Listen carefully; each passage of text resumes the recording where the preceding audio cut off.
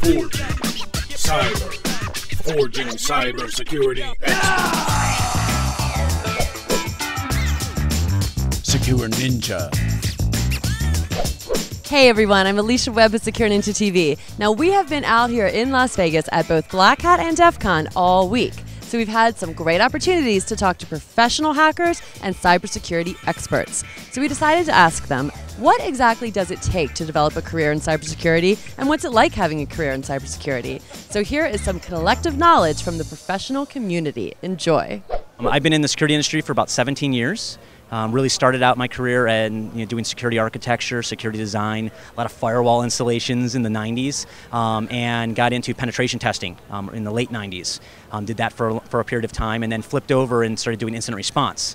As I became proficient at doing penetration testing, I could use those skills to detect when attackers were getting into environments. And so worked on some very large, high-profile data breach investigations, got a lot of experience there, and then really started managing people. And so this is sort of the progression. You sort of have to choose as your progression. Do you want to stay really deep technical, or do you want to do different things? And so I really started to enjoy, helping other people build their careers. And so hiring people fresh out of school, giving them guidelines, giving them guidance in order to build their careers and giving them paths to go, and making them happy. And so like the biggest thing I think from a career choice perspective, if you don't love what you're doing, don't do it.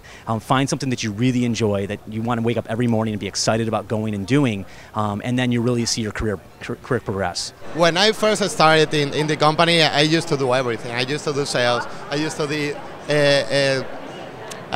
do support. I used to help customers implement the solution. So when we grew enough and when I had time to decide what I wanted to do in the company, we decided that we really needed like a labs, a research team that could basically help the company to being on the top and being on the edge of all the new technologies and new capabilities to detect new threats. So that's how I ended up like creating this new department. Nice. Do you like working in cybersecurity? Yeah, I mean it has been what I wanted to do my whole life. So since I was a child, I was always, learning by myself, like learning how to program, learning how to hack from my home. So in the end, this is what I really wanted to do with my life. So I'm pretty happy. I started out doing computer programming and systems analysis, and I had a knack for tearing apart code, analyzing problems, and that ability is something that lends itself very well to the security side of the business. Kind of like having that detective mind. If you're inquisitive, you don't like letting a problem just sit and lie, you stay up until you solve it, then usually you have a good mind for the security industry. For those that are looking to try to get in the industry, and like I would tell my son, Danny, this is something that has got to be your #1 priority.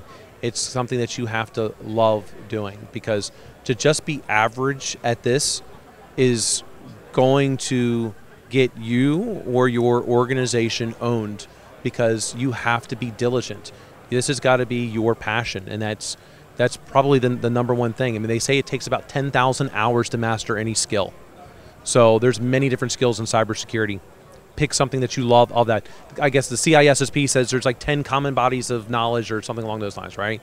Well, that's a lot to know. I for one, like forensics and malware and, of course, mobile. And this is what I spend the majority of my time with all day, every day. I'm up about 5 a.m.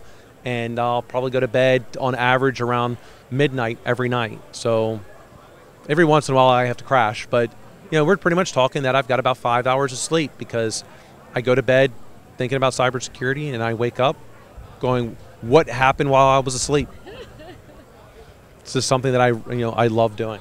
It's important that they understand everything from operating systems to network, to math, to algorithms, and that is going to give them a really good base that they can use to develop new capabilities and learn new things, not only related to cybersecurity, but any other field in computer science. So I really recommend them to have a really good base, and then learning cybersecurity will be much more easier. Right. So a well-rounded skill set. That makes sense. It definitely takes some education and work. You have to learn the systems.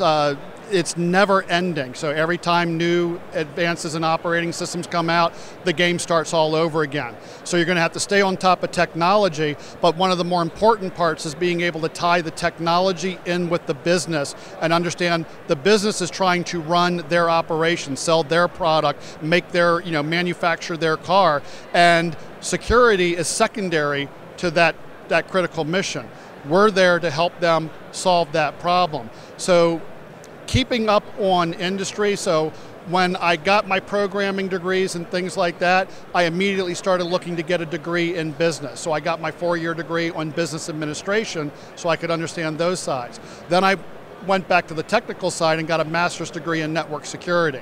And then I've just kept my certifications and knowledge current to help me stay on top of the industry. I've pretty much decided a long time ago that I wanted to be in this field. This was what I love doing.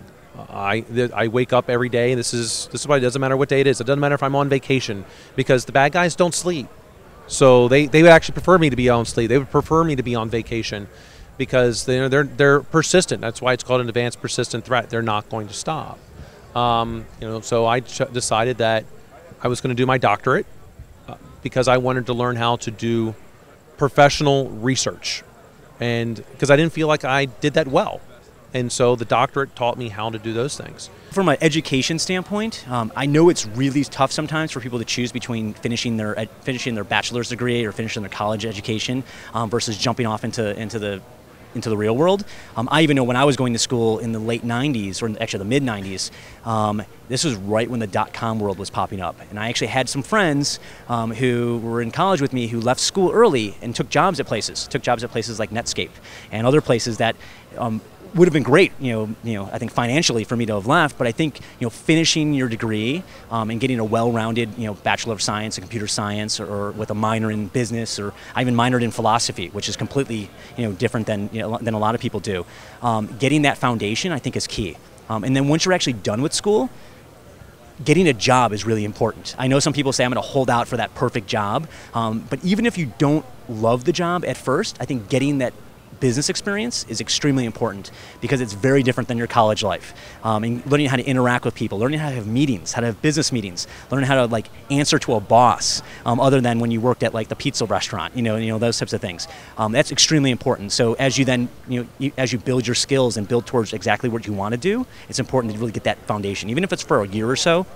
It's better than just sitting around and getting even career atrophy. You lose things right away. Even if you go from school to nothing for a year, you should just get a job, and your parents will thank me for that advice as well. Well, I hope you found that helpful. We thought it was some really great advice. Don't forget, Secure Ninja TV can help you jumpstart your career in cybersecurity with our free online training, as well as these interviews we do all around the world with cybersecurity professionals. There's a lot of great knowledge in this YouTube channel, so make sure you subscribe. Also, follow us on Twitter and like us on Facebook. I'm Alicia Webb. Thank you so much for watching. Secure Ninja TV is brought to you by SecureNinja.com, a world leader in cybersecurity training and certification. Our master instructors will help build you into a highly skilled and marketable security professional. Secure Ninja, forging cybersecurity experts.